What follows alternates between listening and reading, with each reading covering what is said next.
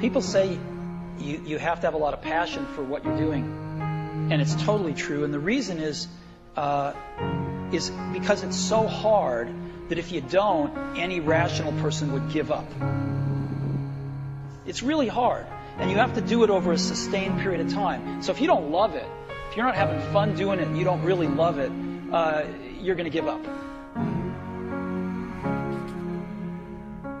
And that's what happens to most people, actually. If you really look at the ones that ended up, being successful, unquote, in the eyes of society, and the ones that didn't, oftentimes it's the ones that are successful loved what they did so they could persevere when it got really tough.